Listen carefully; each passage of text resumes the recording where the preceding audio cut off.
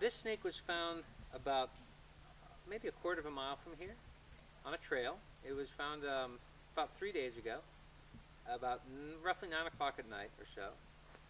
One of our visitors was walking the trail and actually brushed his foot against this snake. The snake was coiled. He didn't see it until he brushed his foot against it, and then he saw the motion, and he immediately backed up. Luckily, the snake didn't try to strike him. And then the snake crawled off the trail about 5 meters into the forest. He continued on his walk, and he came back about 30 minutes later, and the snake had crawled back onto the trail and had coiled up exactly where it was before he had bothered it. And that's actually common, I've found. I've been hunting snakes since I've about 5 years old and keeping them all of my life. And that's actually quite common in the field. If you're out and you see a snake and it gets disturbed and you come back an hour, half an hour, a couple hours later, depending on the time of the day, but most of the time it's right back where you had disturbed it because it was there for a reason. Maybe it was waiting for some prey. This particular snake is it's a sit and wait predator. I mean, it does actually crawl around, but generally when they're looking for prey, it's in a coil. Another interesting thing about this snake is that it's primarily nocturnal, which means they're mostly active at night. So during the day, if you come upon a Fer de Lance, not all the time, but most of the time, it's sitting in a coil, and it's probably asleep, or it's certainly kind of calm and resting. And during the day, if you will go near it, as long as you don't hit it or brush up against it, you can practically walk right by these things, and they don't really disturb you because they're sort of resting. Unless, of course, you stepped on it or something. And that's not 100% of the time, but most of the time. Whereas at night, they're much more active. They're oftentimes prowling, moving from place to place and coiling up and waiting and seeing if there's anything, and then they'll move on to the next little hunting spot.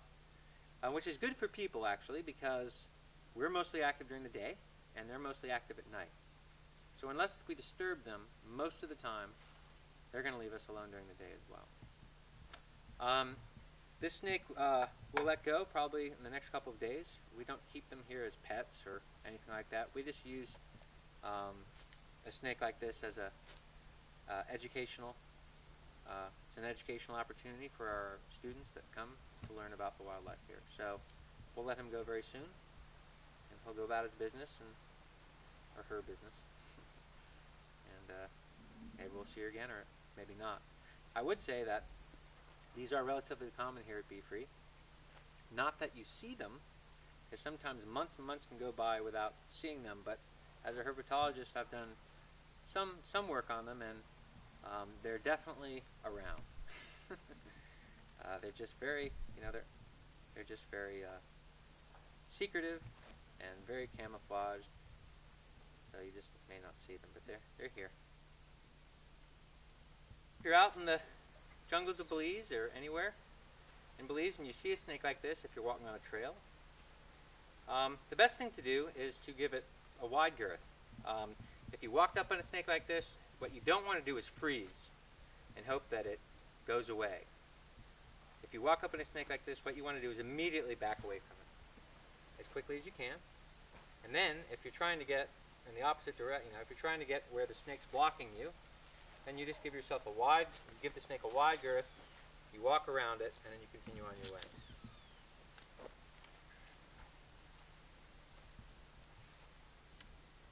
He's pissed off. He's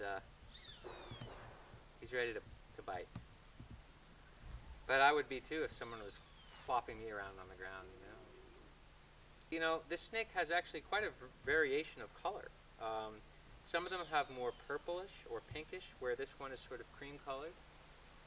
They vary sort of different colors of browns and tans. They're all generally shaped like this. They all have triangles or saddles on their sides, and they're very cryptic or camouflage. They blend in very well with the environment. Here we've got him on some cut grass, so he's relatively easy to see, but if this snake crawled into the forest floor with all the leaves and sticks, they blend in so well they're almost impossible to see. These are live bears. They don't lay eggs, they have live young, and a large Fer de Lance, one much bigger than this, can lay up to 100 babies. A female this size, she's reproductive age. If she was pregnant and gave birth, she'd probably have between 8 and 20 young, I would say.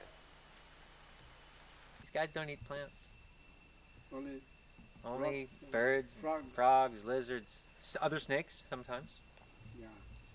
Other snakes. Now a lot of snakes will eat fer de lance, right? Oh yeah. Blacktail. Mm-hmm. That's the master. That's the Blacktail loves Once these. you see that, you just swallow that thing. King snakes, the red and yellow black ones, not the coral, but the big one. He'll eat these. It's a beautiful creature. You know, it's definitely an animal that should be shown a lot of respect. You know, most people have the snakes, the philosophy that the only good snake is a dead snake, which is not the case, because snakes are a very important part of our environment. They've been around for a very long time, and like every other creature in the natural world, they serve an important role. As humans, one way to think about how important a role they serve is that they are a major predator of rats and rodents around the world, not just the fer de lance. I'm talking about snakes in general. Supposedly, rodents eat roughly 20% of all the grain that we produce before it even gets to market. Snakes are a major predator around the world of rodents. So if the snakes are gone, the rodents are going to expand, and they become much more of a problem for us. And of course, rodents are serious carriers of disease. In fact, the bubonic plague was carried by rodents. So snakes, though some of them are deadly venomous, like this one, most are not. And they play a very, very important role in the sort of natural order or food, or the web of our environment. So it doesn't mean you have to love them, but if you see one, it's best just to leave it alone and go on your way.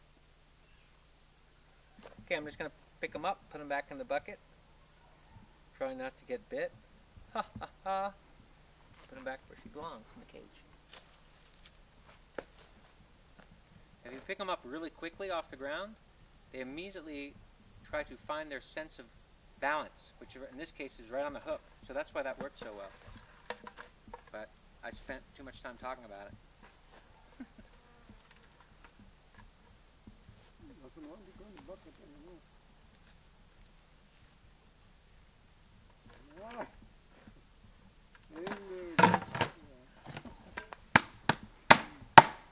There we go.